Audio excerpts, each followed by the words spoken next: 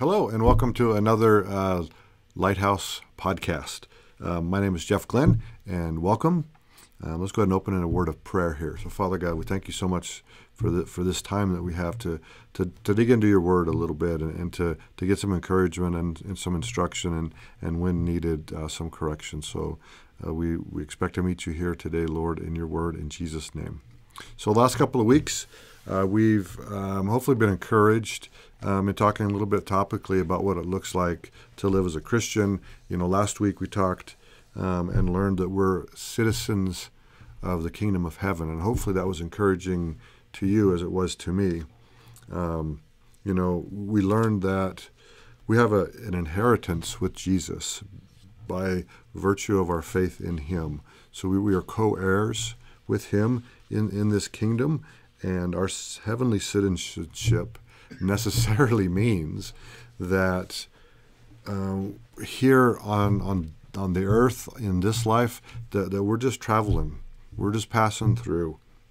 Almost like we talked last week. It's almost like we're sitting, in the airport waiting for our connecting flight to go on to our final destination. And so, not to stretch that illustration too far, but we do have citizenship in heaven. We don't have dual citizenship, and nor should we try to achieve that. We know the Bible tells us that we can't serve two masters, and so this world doesn't and it cannot provide for us the things that ultimately await us in heaven, where we will be truly satisfied and we will be truly provided for.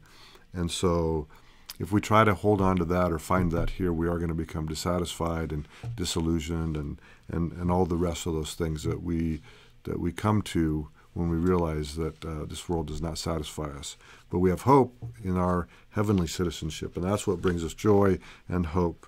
And so, as I said before, this kind of will end our topical, at least for now, kind of look at the Christian life. I think we're going to pivot to the letter of Philippians. This is where we got the idea of our heavenly citizenship, was in Paul's letter to the Philippians. And so as I was reading through that, I was like, this is so rich. I just want to explore this letter here as Paul writes to them. And so he's encouraging them, as he does in most of his letters. He's writing to encourage them, to instruct them, and where needed, to correct them. And so the letter to the Philippians has a bit above all of it. And so we'll pick it up. In the beginning, we see that Paul always begins his letter, with a greeting where he imparts grace and peace to the listeners. And I love that because, we all could use that spoken over us as well. And so as we, consider the people in our lives who are believers, to speak the same over them. And so Paul continues in verses 3-6, and we'll read there, where he says, "I thank my God upon every remembrance of you, always in every prayer of mine, making request for you with all joy, for your fellowship in the gospel from the first day until now, being confident of this very thing, that he who has begun a good work in you will complete it until the day of Jesus Christ." And so, to me, what's notable here is that while we may think of Paul as some great or impressive church father to be catered to as he toured throughout the churches that he either planted or was visiting, he didn't see it this way for himself at all. In fact, he continues, this letter here, opening in thanksgiving for this group of believers and telling them as he's thinking about ways that he can bless them, and praying for them is where he gets his joy, and he's petitioning God on their behalf for their needs. And so this is Paul really modeling this servant leadership for us as he saw his calling to preach the gospel and nurture the believers that he had come to know. And so at this point, as he's writing, it's been about 10 years since Paul first visited the city of Philippi.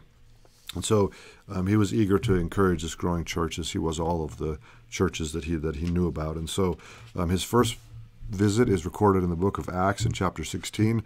I would encourage you to read that. It's really informative, because the city that Paul entered then, it really wasn't unlike any of the other cities in his day that were outside of Israel. we remember that Paul's ministry was mainly to the Gentiles. And so when Paul would arrive in a city, he would go to the Jews that he could find there first, mainly in the synagogue, and he would preach to them until he kind of wore out his welcome, and then he would seek out and preach the gospel to the Gentile inhabitants. But according to Acts, at least we see that kind of evidence that there was no synagogue because Paul had to go down to the river where he found receptive people who were spiritual that received the gospel. Among them was a lady named Lydia, who would become an important figure in the early church, supporting Paul during his time there. And so what's also notable about Philippi is this city had a rich history dating back 400 years prior to Christ or so. It started out as kind of just a little pagan settlement, really, and by about the year 1357 BC is when it officially got its name of Philippi, and it was named after the father of Alexander the Great, who was Philip of Macedon, and Macedon was in Greece, and it was led by Philip, and he responded to a call from this little village or town that was under attack, and Philip, who was no doubt motivated by altruism and not the local gold mines for sure, but he responded and saved this town, and he later renamed it after himself.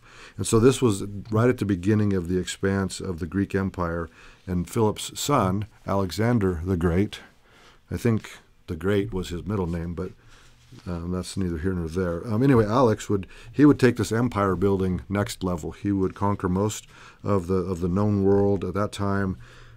Southern Europe, almost the entirety of the Middle East.